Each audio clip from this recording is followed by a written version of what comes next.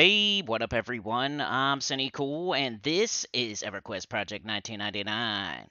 And today we are on the green server, on the level 21 Enchanter. Um, in this video, we're going to be going over the treasure hunting guide for levels 20 to 24-ish.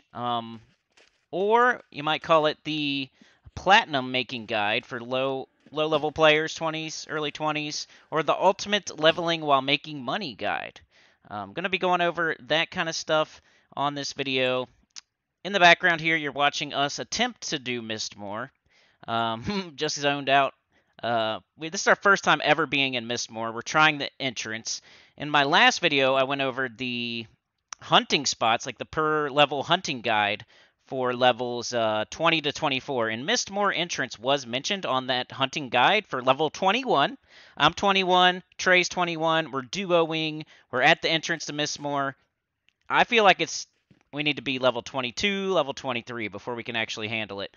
The guide does say you can solo it at 21, which I don't know. There was another enchanter there, like taking some of the spawns. Maybe if we had access to the whole ENT and all the mobs, maybe we could have made something out of it. Or if we had like one more person, like a trio or a full group, we could have definitely made something out of it.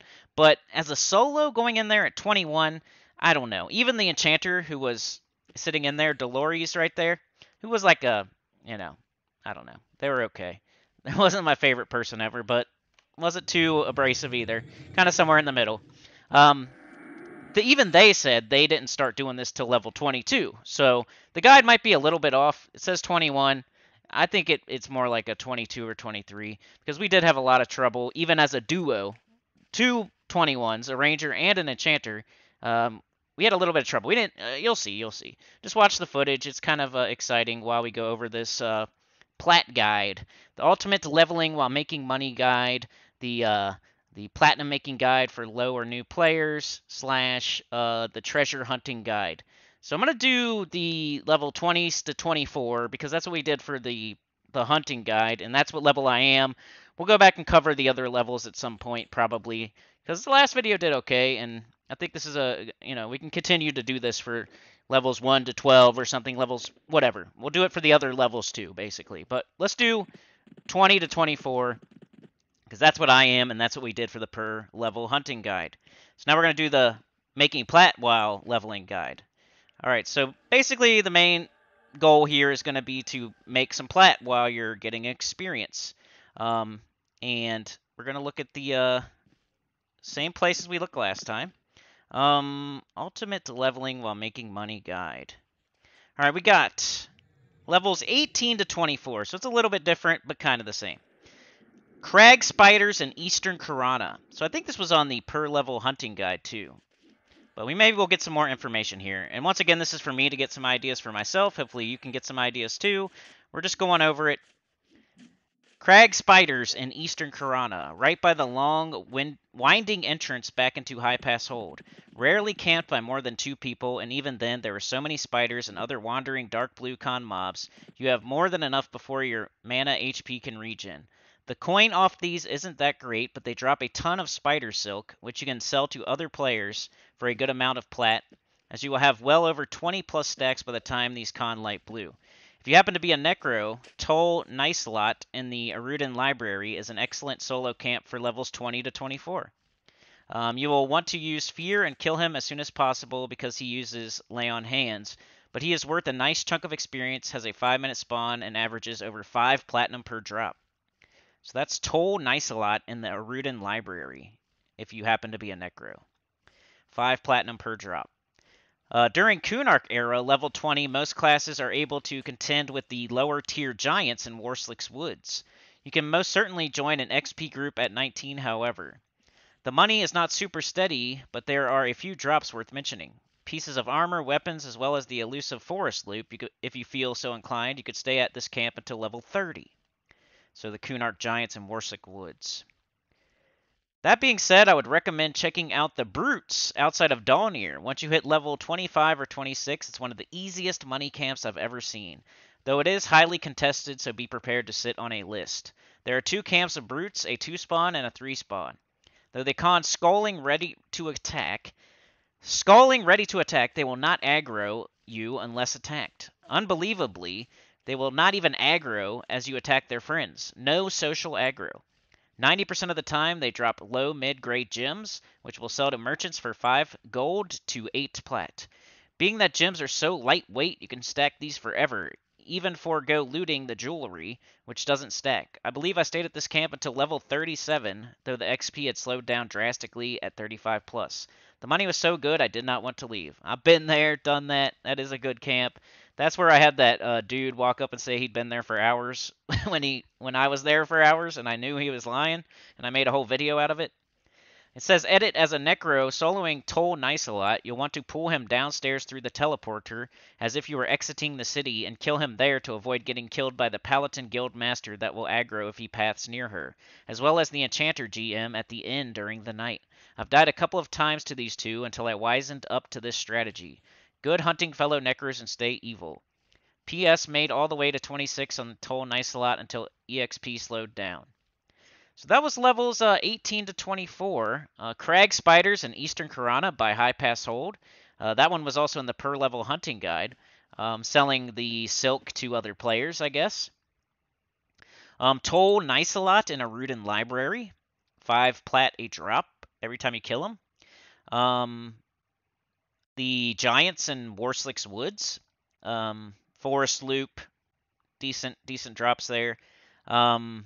The Brutes outside of Dawnir, once you hit 25 or 26, it's a little bit later on in this range, but yeah, the Brutes, definitely good. They drop gems. The gems sell good. And then, yeah, they went on to talk about Toll Nicelot again. We do have a 22 to 28, which does kind of cover between 20 and 24, so I guess I'll go over this one too. Levels 22 to 28. Haunted Island in Ocean of Tears. 8 total spawns of gargoyles, which drop gargoyle eyes. These vendor for 190 plat per stack. It's another one. It's kind of the Venn diagram. It's in both of them. The gargoyles and OOT. That's where I'm planning to go. After trying Mistmore ENT, which I think is more for level 22, 23, 24, not 21. I feel like the gargoyles is the place to be. They're level 19, so they won't be like... When I went into Mistmore, you will see here, I'm conning them, we're trying them. You're going to see how much trouble we have and what they con and everything. They were conning white and yellow. And there was some reds right there, too. There's like a gargoyle that was a red. There was definitely yellows, and there was for sure whites. And, you know, if I had a full group, we could take that, and that'd be awesome. But it was just the two of us, level 21, and it was a little bit too hard. If they were all blue, we could have done it. Maybe even took a white. If I had a blue pet... and we were right by the zone, and there wasn't anything else going on, maybe we could beat an even. But why? You shouldn't have to like try to do that. So I don't feel like Mistmore's good until you're at least 22, 23, in my opinion. But levels 22 to 28. Haunted Island and Ocean of Tears, 8 total spawns of gargoyles, which drop gargoyle eyes. They vendor for 190 plat per stack. Sometimes they will drop 2 at a time, but overall, I'd say that roughly 30% of your gargoyle kills will net you an eye. I took my Wood Elf Ranger to the island immediately after getting a level buffer at 22 and hunted for approximately 24 hours in a 2-day period. Starting at level 22, the gargoyles were giving roughly 2 to 3% of a level per kill. At 27, each kill was still approximately 1 to 2% of a level, even though gargoyles turned dark green. The main thing that slows down experience and loot is how the island works with PH spawns. Skeleton spawns are more frequent. At level 22, a few skeletons were giving negligible EXP. At 23, no skeletons were providing experience. Their loot is exactly like that of decaying skeletons in newbie zones. Cloth armor, bone chips, rusty weapons, and the occasional cracked staff. Sounds good for 21, though. The gargoyles are 19. You get experience from the skeletons, too. Skeletons and gargoyles have some kind of beef with one another, and as you'll occasionally see them in combat together, skeletons are no match for the gargoyles. At this point on the video, we were talking about maybe trying to fight out here in Fae, but there was just all greens on his tracking, so that ended up being a bust. This whole video was a bust. I was trying to get y'all a Mistmore video. We ran all the way from freaking Dagnar's Cauldron without So. We ran all the way from Dagnar's Cauldron without, like pretty much all the way from Unrest without So. And then by the time we got here, we only had like an hour left to play because I got on like 15 minutes late too. and like we did some other stuff real quick, and then we started running. So by the time we got here, we only had like an hour left. And then there was the enchanter sitting there, like taking the front stuff and like the easy blues. And then like when we started trying to fight, we got a couple kills, but it was like really hard, and we kept having to run out. Like it was a whole ordeal. And by the time we figured out that this was not the place to be for us, we only had like 45 minutes to like 30 to 45 minutes left. So we would have had to have ran all the way somewhere else, like at least Dagner's Cauldron, OOT, somewhere like that, and it would have took like the amount of time we had left to play, which so it was like a total bust this day on video there. Skeletons and gargoyles have some kind of beef with one another, as you'll occasionally see them in combat together. Skeletons are no match for the gargoyles, even when they gang up on them. However, this needs to be of note, because it's possible to get KS'd by a skeleton if you're not careful. Due to the hilly and gray tone nature of the island, both skeletons and gargoyles are camouflaged by the background day or night, making them difficult to see and easily allowing you to get jumped. Because their paths cross often, you might end up in combat with one or two foes at a time. Again, this is potential source for getting a gargoyle KS'd by a skelly or getting jumped and having to deal with more mobs. If the island hasn't been cleared anytime recently, it's highly likely that the entire 8 spawns will have been replaced with all gargoyles. This is an ideal but semi-dangerous situation. If you just started hunting the island and don't know what you're doing, you'll easily get overwhelmed by 2 or 3 gargoyles, and you'll have little recourse for escape. If you don't have feign death or gate, you're going to die. Where are you going to swim to quickly enough to get help? That's the one thing I'm worried about, man. Like getting 2 or 3 of them at a time and like being stuck on an island and probably not bound anywhere close by. I don't know. I'm gonna have to like at least ride a boat back, even if I gate or die. That's why I was trying to do Mistmore entrance first. I wasn't trying to go all the way to an island first. When you first arrive, you'll likely be coming from directly northwest or northeast of the island via the boat. Head to the east-northeast corner of the island as there is a peninsula jutting out that points toward the nearby Goblin Island. It's got a small tree up on its little hill, and this is a safe spot to camp, med, heal, or go AFK, as there are no paths near enough to aggro you. The water line will become your friend during this endeavor, as you should be pulling to the water each and every kill for the foreseeable future. This is until you have the island well and clear of mobs. Using whatever keyboard key you've bound to alternate between NPCs, this is valuable, even as a tracker, I use tab. Acquire a target and then visually find it before entering combat. It's best to pull with range and run immediately to the nearest water line so you can fight nuke them into oblivion. The vast majority of the time, you'll get a single pull, but during the initial stages of your camp when it's populated, you'll get a higher likelihood of pulling more than one, so keep that in mind and keep your eyes open. Sorry we're like just sitting here. I think we go back in. The water line will become your friend during this endeavor. Oops. Pet classes take note. Pull with a spell. Don't send your pet in during the initial clearing stages, as it will drastically increase your potential for ads. Tab often. Be wary of 4 specters also on the island. And if you're facing them, they're going to end up targeting on occasion, which is just super annoying. Oh, and don't get too close to them because they're around level 35 and can hit for 90 plus damage. You aggro them, you're gonna die because you'll get a group of 3 or 4. With all that in mind, some data. 6 verified spawn points, yada yada. The other 2 spawns could not be verified. You can make this a semi-AFK camp or an active one. It's up to you. And starting out, it's likely going to be very active because you're just high enough to handle 1 to 2 gargoyles at a time with a long break in between. As skeletons replace the gargoyles, the speed in which you clear the island will increase. Says pro tip, always, always, always keep at least 1, ideally 2 gargoyles alive during your stay on the island. Again, they fight off the skeletons who are just frankly a waste of your time. The only major benefit of the skellies is bone chips. After my 2 days of hunting, I left with just over 9 stacks of eyes, 11 stacks of bone chips, and 5 levels. I could have easily stayed to acquire another level, but I got impatient and wanted to move on. Nevertheless, it's still a viable hunting spot to get to 28, even 29, if a bit tedious. Hello, this is EverQuest Tedium Incarnate. Yep, that's what I'm always saying. Levels 24 to 28, that's a little bit too far. So that's all they had for 22 to 28 was the gargoyles. But hey, that's a few camps for you for the Plat farming. Let's see if I can find you a couple more while we watch the rest of this video, potentially.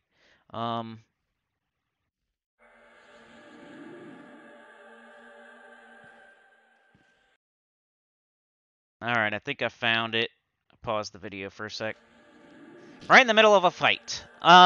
Coin trash item camps to be sold to vendors. So these are camps that the items that you get will be sold to vendors. And we have, alright, level 21, Lake Wrath tier, near South Karana zone line. Assorted gnolls for the day and undead at night. Bronze weapons and small armor. It says bind in the arena. That's all it says, but I mean, hey, that's another place for you. Lake Wrath tier, near South Karana zone line, assorted gnolls and undead. Bronze weapons and small armor to sell to vendors. For level 20, Ocean of Tears, Gargoyle Island. Gargoyles, Gargoyle Eyes. Gargoyle Eyes stack and sell to vendors in zone for 180 plat per stack. Southern Karana at level 20. A Hermit. Fine Steel Dagger, Fine Steel Greatstaff, etc. Vendors in zone at Aviac and Centaur villages. So in Southern Karana, a Hermit. And that's about it for 20 to 24. Everything else is higher level than that. But hey, there's some more for you. See if I can find something else.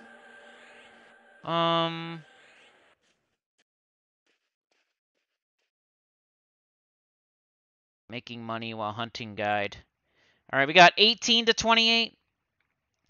For the levels 18 to 28-ish, and slightly higher if you choose, we are going to Paineel.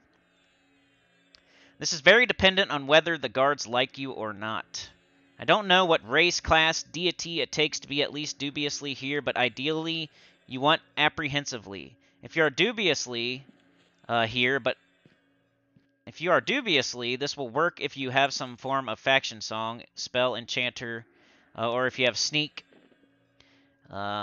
Here we have a bunch of undead guards. They start out at about level 15, I believe, and go upwards towards level 25-ish. Or maybe 27, 28.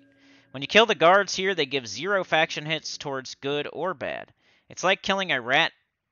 It doesn't matter, they'll still love you. When you kill them, they drop a Bronze Bastard Sword, which vendors for 2.5 plat, and Kite Shield, which vendors for 3.5 plat. They say they may have those off just a little bit. The best part is, if the town likes you, like I previously said, you can kill level off the guards and vendor their sword shields to the merchants, then go right around the corner and bank the plat. I did this on my druid back when P99 released. I think I stayed till 34 when I got Drones of Doom. To get in the city, I believe you'll need to be amiably. You can go to the guards and say, "Give me the keys." To get the keys to go down the elevator. If you don't have high enough faction to get the keys, but are above scowl threateningly, and choose to do this, just have a pal make a level 1 and get you in the city. It'll suck if you die, because you'll have to have him make a level 1 again and have him make a level 1 again to let you into corpse retrieve, but just scope out the city. You'll find your save points to pull to. This person doesn't... Sorry, they're not writing very good while I'm not reading very good. It's like a combo. This is classic. Guards start giving negative faction in Luklin and is intended to stay this way. It says, I continued to level here until 37 on a monk and could have went higher as the palace guards were conning white, dark blue. Could easily take you into your 40s if you had the patience. It's a highly contested camp.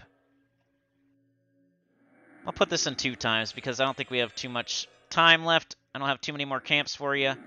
And I want you to see the rest of it, I guess. It says 20-ish.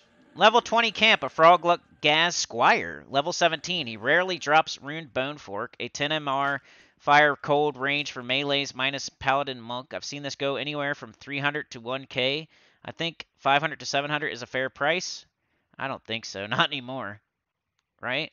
Runed Bone Fork? I think that's way less nowadays. But hey. It says 20 plus. Level 20 plus camp, I suggest 35 plus to make it efficient is instant invis versus animal ring. Goblin Gazugi ring is wanted by all enchanters bards. It allows you to instantly break charm. It drops off a mob in Lake of Ill Omen called a Sarnak Courier. This is a partial guide on the following link I provided to camping it. I know from experience that this mob has about 7 to 8 spawn points, all of which the spawn points 47 seconds. This guy, the ring it drops can be incredibly rare. I've camped 2 on blue. One took me about 6 to 8 hours, another took me 2 hours, and then I had a Bard Pal who got his in 30 minutes. From what I've seen here, the ring used to go for about 10K. I've seen the last few sell for 5 to 8K. What you get is going to be based on supply demand at the time. While writing this thread, I see one going for 7K for last few hours with no bites. I suggest this for a pet class, melee class, due to the super fast respawn. You can just smack it away and not be dependent on having to nuke it down. I've seen people AoE the area, trying to keep down multiple spawn points. Anyway, the Sarnik Courier is a good camp, supposedly, for Plat. It's level 14, so yeah. Get you a Goblin Gazugi ring and sell that bad boy to somebody in the tunnel, is what they're saying, I guess. 25-ish, I think is a little bit too high for us, so I think I'm going to end it there. But yeah, Sarnik Courier is another one you could do. So we had the Sarnik Courier in Lake of Ill-Omen. We had a Frogluck Gas Squire in Guck, which was also on the per-level hunting guide. We had Paniel, which was kind of a new one. The Guards in Paniel. That's a pretty good one. And then we had all the other stuff that I read to you earlier. The Treasure Hunting Guide, which was mostly... Oh, I forgot to do the other one. Here we go. Sorry. If you clicked off, sorry. All right, commodity items to be sold to players. There's not... Shark Skin. Aruden Harbor. Part of Leatherfoot Raiders quest. So you could stack up some Shark Skin. It says you have to be level 15. That's not too bad. Then we have... I'm trying to look for stuff that's mainly like 20 to 24. So we can do more videos on this. High Pass Hold if you're level 23 plus. Near Kithakor Zone Line. Vopuk Shralak. Shiny Brass Idol. So he drops the Shiny Brass Idol. In Kithakor, Vopak is around level 15, a warrior, and does not drop his idol. In High Pass, he is a much more formidable shaman who always drops his idol. So it's a Shiny Brass Idol in High Pass. And he always drops it, and it's worth 500 plat right now. It has Divine Aura as a cast. So there's another one for you. Like, I might re-watch this video and find something for myself.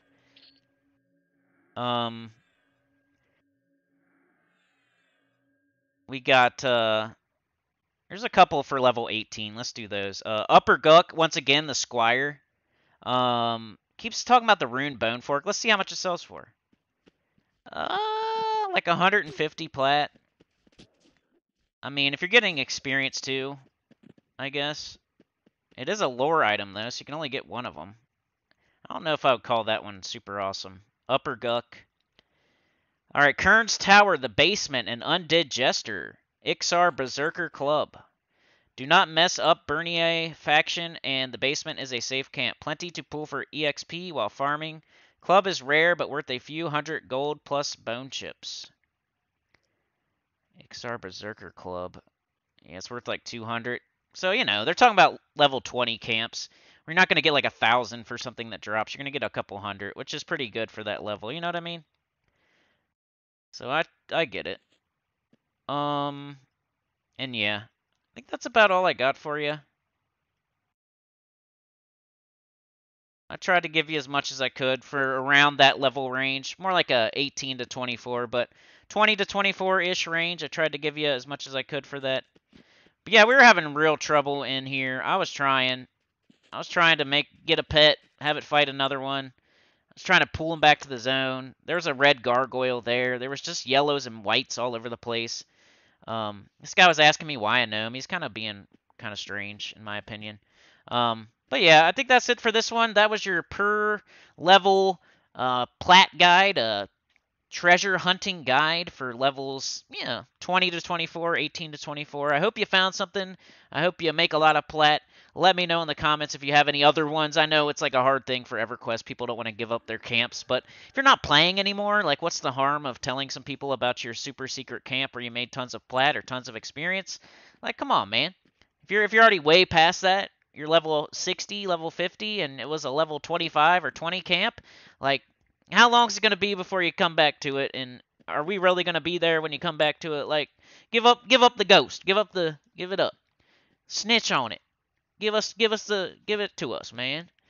We want those plat camps, those EXP camps that you're still holding secretly, in your brain. Put them in the comments. I'd really appreciate it. Like, share, subscribe, consider joining. It helps a lot. Tell your good about channel comment below. Sorry this video was kind of like, I didn't have a lot of time to play. And when I did have time to play, this is what happened on the screen. So I apologize. It's not anything like crazy good and new, but I tried. And this is what happened. So, yeah. I'll see y'all next time. Thank you so much for watching. Peace out.